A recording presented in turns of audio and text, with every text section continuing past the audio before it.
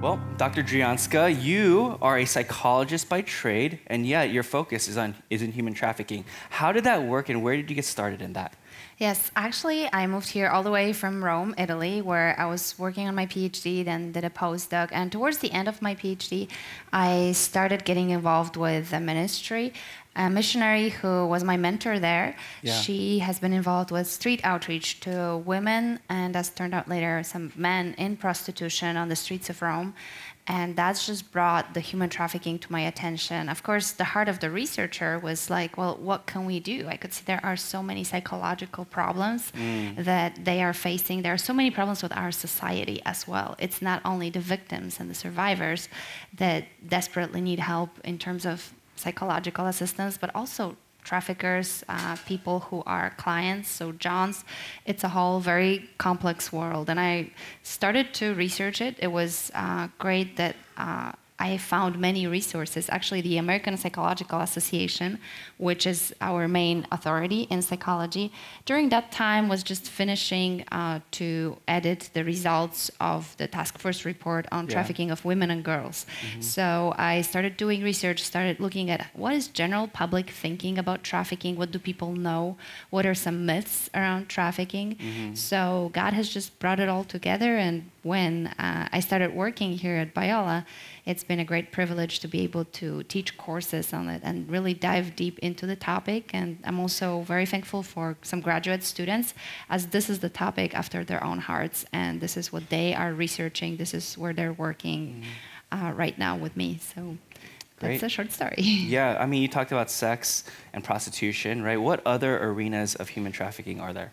Yes, one of the facts that often gets overlooked, we wonder, where do we get our knowledge of human trafficking? If you do like a quick check in your head, probably some news, maybe some movies. Well, this is a very limited knowledge of human trafficking that we get. We probably just think about sex trafficking.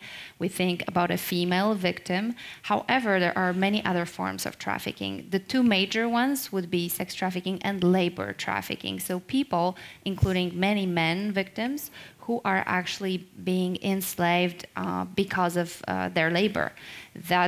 They're being used for forced labor. This happens to children as well, adolescents in many parts of the world. We also have some other forms of slavery. For instance, people who are enslaved in domestic servitude, working at other people's houses. They have no documents. They receive hardly any money. It's not real work. It's a slave labor that they are actually performing. Another form of slavery, very common, sadly, in this area, Orange County, LA County, would be massage parlors and what takes place there. So even some establishments that may look legit to us at the first sight, they are not. And what's happening behind the closed doors is slavery. There are some specific forms of slavery that are just concern children because of the nature of the activity. And sadly, children can be and are being exploited in all the other forms of slavery, such as labor trafficking and sex trafficking. But also, two specific forms would be child soldiers, so little boys and girls who are being used by the army.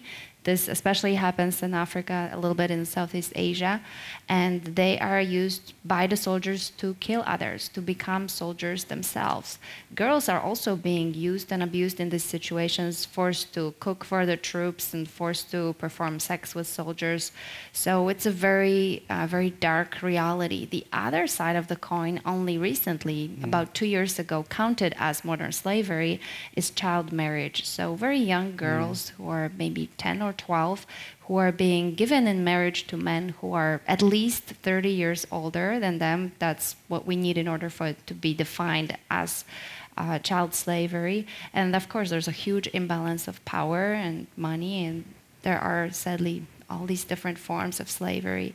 One that gets mentioned very little, however, it is present in the UN definition of trafficking, is organ trafficking. So also people who are being used, children as well, sold into slavery because of their organs. What's important to know is that it's not like they just all fit into these neat compartments. Sometimes there's an overlap, so someone could be enslaved as in domestic servitude, but there's also sexual abuse, there's also sex trafficking taking place. So while we have all these typologies of slavery, there is a lot of overlap, sadly. Wow, that's really sad, especially the children part, Yeah. you know? So like, how do we contribute to slavery, even though we might not understand that we're contributing to it? I mean, I feel like society is so segmented. It's like, I might be contributing to slavery without even knowing it. That's very true. Sadly, especially if we think about labor trafficking. So, okay, where do our clothes and food come from? Oftentimes, they do not come from the United States. They do not come from very close to where we live. It comes all the way from the countries where labor is much cheaper. This labor oftentimes is child labor and slavery, the labor of slaves. So people who are maybe working on sewing our garments and maybe also cocoa plants or some type of agriculture. These could be children or men and women who are living in slavery-like conditions. There are some ways of just educating yourself. For instance, if you just Google your slavery footprint, it will take you to a website where just by stating what is your lifestyle, what are things that you're using, it will tell you actually how many slaves work for you, how many people have been involved and exploited in order for us to live our comfortable lives. So I know, again, it's very depressing, sad situation, but it's important to be aware of it. I think this is very biblical to realize what happens and how we may be contributing, because all of us, including myself, we are guilty of sin, and we are guilty of, in some ways, just perpetuating this situation of slavery. That's right, that's right. It contributes to our comfort, so it's like we want to perpetuate some of that, yeah. What are some, like, myths, you said, right, or misconceptions of human trafficking? Yes, many people, when they think slavery, as I have already mentioned briefly, they would think a woman or a girl, innocent, naive, who was just kidnapped or forced into slavery, where actually, even though this does happen, but much more common scenario would be that these are people who are already in very, very vulnerable situation. So, as my friend says, oftentimes we don't connect the dots. It's not just about human trafficking, it's about social justice. It's about people having access to education and resources, because those who don't, they're just so much more vulnerable into trafficking. So there is this overlap. And another issue would be, yes, let's be aware of labor trafficking. Let's be aware of exploitation of people in labor. For a long time, in the very beginning, maybe about 10 years ago, people would not realize that slavery exists in the United States and that United States nationals can be victims, can be enslaved. So it's been only fairly recently that we know that it's people from here. There's no country that's totally immune to human trafficking. Wherever there's people, there will be some forms of slavery. And even if you think back in history, this is not something new. Even though it's only in the year 2000 when our government officially defined human trafficking. However, since a very long time, we can find in Genesis first accounts of slavery. I'm sure you remember the story of Joseph. He was sold into slavery by his own brothers. This is another myth in our society, that it's only the bad guy, the trafficker, who kind of shows up out of nowhere and he is enslaving someone. No, sadly, oftentimes it is the families of people, just like what happened to Joseph, that are selling them into slavery and that are actually perpetuating it. It happens within family, behind the closed doors. So it's not only poor people, it's all kinds of backgrounds. It's prostitution, even fathers or mothers exploiting their own children in order to make money. And finally, let's not forget that we do have victims who are boys and men. It's so much harder to reach out to them. Our society is more used to seeing a female in a position of a victim, but we need to provide resources, counseling, and help for boys who are being enslaved. We need to be able to face these topics. Oftentimes that intersects with other vulnerabilities. Issues like LGBTQ, that's all present there, it all overlaps. We do have also victims who are transgender, who are on the streets, in prostitution as well. So these are not things that maybe come to mind right away, but really there's nobody immune to that problem. Yeah, yeah. You know, I think we'll unpack this a little bit more in the second part. But what is one way that if you could have all of us be involved in this, how can we be part of the change? Just one way. Well, I believe, first of all, by being here, you already are a part of the change. And it just warms my heart to know this. But I would strongly encourage you to talk to someone, at least one or two people. Preferably if it's someone in a position like you, Mike, who can actually organize an event, maybe invite a human trafficking victim to speak at your church, within your community, get educated. And we do have resources, and I'm really glad to know that there's a lot going on here already. We have faculty members who are doing research in this area. We have a lot of students who are very sensitive to this topic. And before I came to Biola, I had already known that there is an anti-trafficking club on campus called Breaking Chains, and they are coming up always with new initiatives. They need new members. They are on fire to do something specifically for this population. Great. Here's our first question, Laura. I've heard if you see something, say something. How would we know what to look for and what it would look like to speak up if we do encounter a possible trafficking environment? That's a very good question. Actually, thank you. Thank you so much for asking this. There are some red flags, some things that we can pay special attention to when we just walk around this world, and especially when we travel places like airports. If you see someone who seems like she does not exactly know where she is, or he does not know exactly where they are, there is someone else who seems to be making all the decisions for them. They do not feel free to talk to someone else. If you casually try to strike a conversation and someone else, presumably the trafficker, just kind of jumps into the situation, does not let you talk to them, does not let you ask questions, or if they seem like they don't hold their own documents, that would be another red flag that we may see.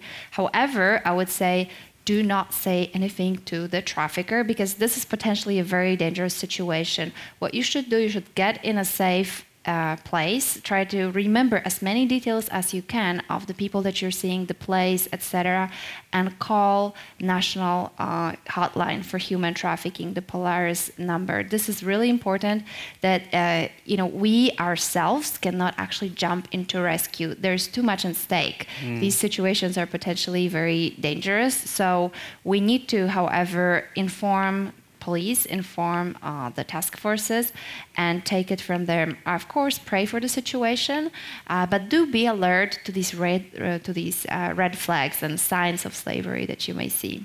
Great, thank you. Here's another question. How often do human trafficking victims become survivors? What does this process look like? Sadly, it's not often enough. One of the problems we're dealing with to become a survivor is a process. It takes time. It's such a traumatic experience. There's so much that they have been through for many, many years. While the physical wounds may be quicker to heal, but psychological wounds are just huge. So this is a very difficult process. It's a spiritual healing as well. And of course, Satan is trying to attack them and lure them back into the world of slavery. They usually have a very low self-esteem. They have been told for years by the trafficker, you're good for nothing, there is nothing else you can do, see your mind. There is a Stockholm syndrome, so the type of a love relationship that they think it is love, of course it is not true love, that they feel towards the trafficker who has been making all the decisions for them. So it is very difficult for them to stand on their own feet and not to be enslaved to the trafficker anymore. This is where spiritual component is very important. As we know, the book of Romans, all of us are slaves to something. It's either being slave to righteousness and God or being slave to sin. And we can identify with that. It is just so hard not to go back. Sadly, victims and oftentimes even survivors of human trafficking, they go back. They're lured back into the world of trafficking. So it's a long process and it goes through multiple stages. Healing pretty much takes the whole life. Wow. Here's another question. You mentioned ways we can work against slavery with our purchase choices. Are there organizations we can support that are working on systemic issues, such as getting laws passed? Yes, there are some organizations that are doing excellent job. I would say International Justice Mission is known to work more on the systemic level. Also, Samaritan's Purse that works closely with Biola. I love their approach to ending slavery. They're active in Cambodia, and they do not only take the victims away or help the police to take the victims away from the streets, they are helping them to find jobs. They are also trying to create safer communities. Why do many people in the world end up in slavery-like conditions? Because they think that there's no alternative. Some organizations like the Samaritan's Purse, they are providing jobs in agriculture so that people are not forced into selling their children into slavery. So these would be some that I can mention. Another one that operates nationally and internationally, does some great things, would be A21. They're often on campus here. And many more like smaller organizations, maybe like a Safe House not too far. There is a special store in Fullerton that, for instance, sells goods that were made by women who are survivors of human trafficking. So you can make the choice of the next gift for your friend's birthday. Instead of just buying something at the regular store, you can try to look for products, and of course online is a great resource, products that were actually manufactured by survivors of human trafficking. Great, thank you. Here's another question. How is the church succeeding or failing in this sphere? And what should the church do more of to better represent Christ to the world when dealing with sex trafficking, slavery, etc.?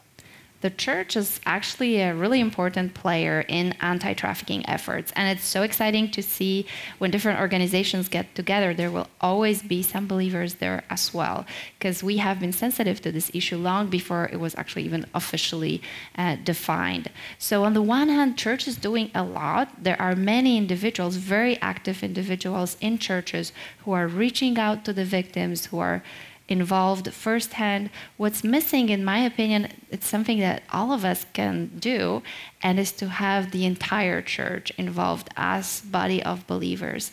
People who leave slavery do not necessarily dress exactly the way we do. They do not necessarily use the same language we do. They may look a little differently, and while usually young people have no problems with that, it may be some other members of the congregation who just do not appear friendly enough.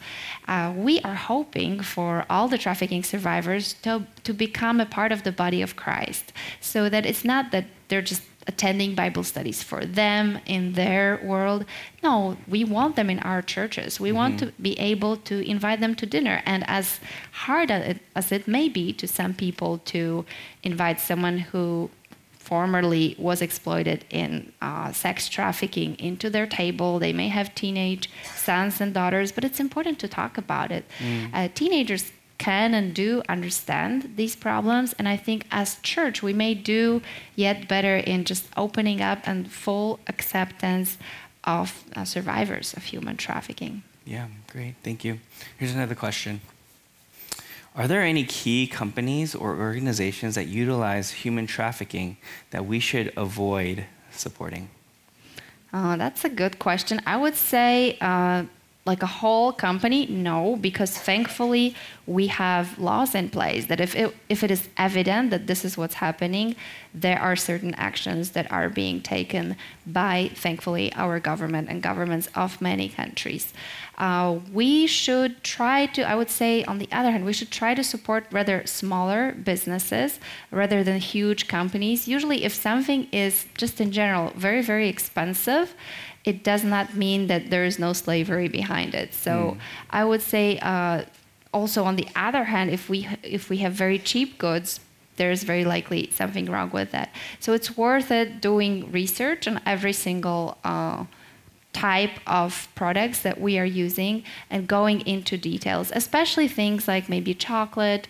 Look into that. Most companies, I would say, on the positive side, will be saying we are not using slave labor at any part of our production chain. California actually has passed a law on production chain and how our government has to make sure that this is not happening. But sometimes I think just having less stuff, in general, we don't need as many things as we think we do, as marketing and media make us think that we do. So saying no to maybe just some desire that you have and deciding rather I would maybe pay a little more but get something that supports the victims or donate to an organization. This is something that I would encourage you to do. Yeah, great. Here's another question. How do you stay hopeful and not let yourself to get discouraged while working in such a heavy topic? Another great question. Well, I hope that you're familiar with the idea of self-care. Whoever is in psychology, this is so important to us. There is a phenomenon called vicarious trauma. So very common for people who are working with trafficking survivors. It is so depressing, it is so hard that we may become traumatized by just hearing what they have been through. So the way to stay hopeful for sure is prayer and staying in the Word, realizing that this is not all that there is. This is a problem as you get into it. You see, it's huge. It's like a tip of the iceberg. Just remember that it's so hard to get data on trafficking. The more you study it, the more you research it, the more you realize that it's beyond our imagination how huge the problem is. So knowing that this is not all that there is in this world, there's a better world to come yet, and rejoicing in every little success story that we may have.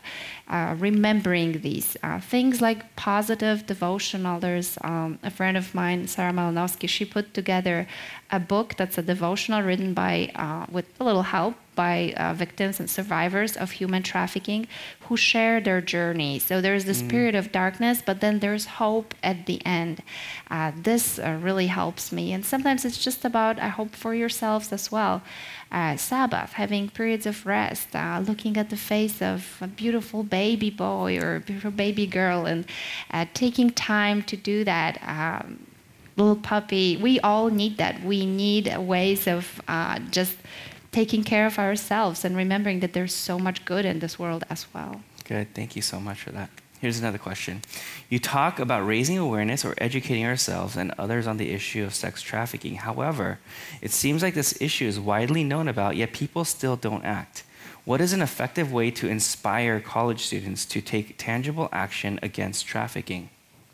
I would say, I totally agree. I would say that let's take it step by step. It's very hard. Most people would be like, oh, we want to help the victims. We want to go to a shelter and do something with them. Well, that's very delicate. They've been so traumatized.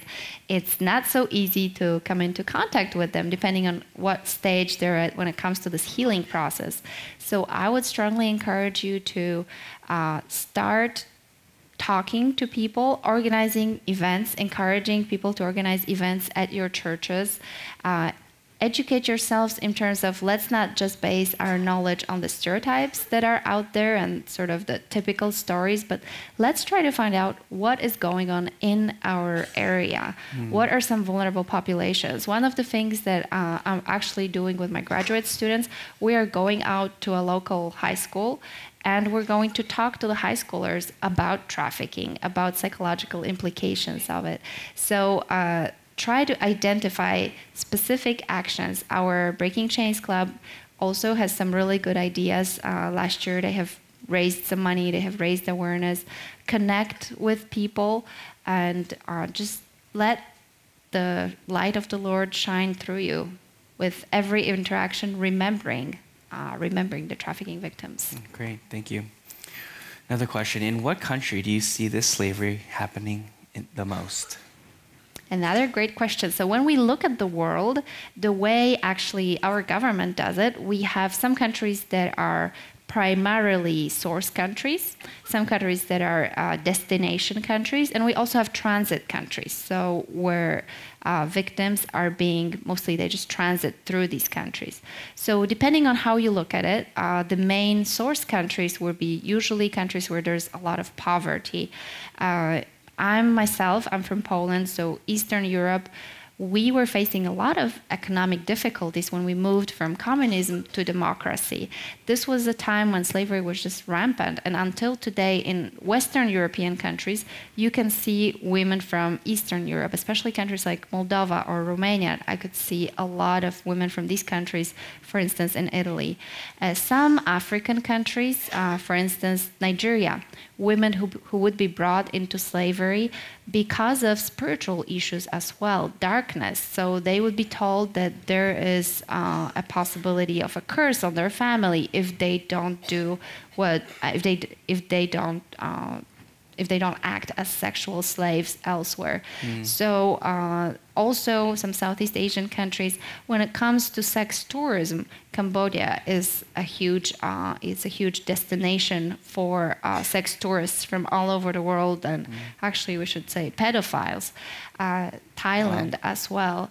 These would be countries where actually, sadly, in Thailand, it's a large part of the economy that's due to tourism, but what's behind it oftentimes is sex tourism, and specifically people who go there, oftentimes they look for child victims. Wow. I mean, that's even on the internet, right? There's like a child who's forced to do certain sex acts by the person through the internet too, right? That's right. We have talked about the fact that today with the media, sadly, there are no borders in a way. So sometimes the pedophile could be sitting somewhere in Denmark or in the United States or Australia, while the child who's being forced to perform sexual acts is maybe in the Philippines or somewhere in Southeast Asia. And the trafficker is right there and just following exactly what the pedophile is asking him to do. So not even the physical movement of the person is necessary in this case. So heartbreaking. Yeah. Well, the last question we ask is, what biblical principles have shaped your ideas for today? Well, I have been especially moved just by meditating upon Romans, the book of Romans, and the idea of slavery that has been with humanity ever since sin has entered the world. People have started to use and abuse one another. Very sad what we know, the oldest profession in the world. There are women who have been exploited in prostitution called as the prostitute, both Old Testament and New Testament. And I have been greatly encouraged, especially when interacting with the survivors, for them to know that actually Rahab was in the lineage of Jesus. There is nothing that the Lord cannot cleanse. There is nothing no sin that he cannot take away or forgive. And oftentimes, again, when interacting with survivors, they should remember that it is not their sin. One of them was saying, actually here at Biola, that what impacted her the most, it was others people's sin that was done to her. She was not an active part in it. She was a victim. And knowing how all that interplays, but there is this strong theological metaphor of just all of us being slaves to sin, and that has been, I would say, the most important to me as I approach the topic. Great. Help me thank Dr. Laura Dryjanska for sharing your wisdom with us. Discover who you're called to be at Biola University, a leading Christ-centered university in Los Angeles, with programs on campus and online. Subscribe for more of our videos and learn more at biola.edu.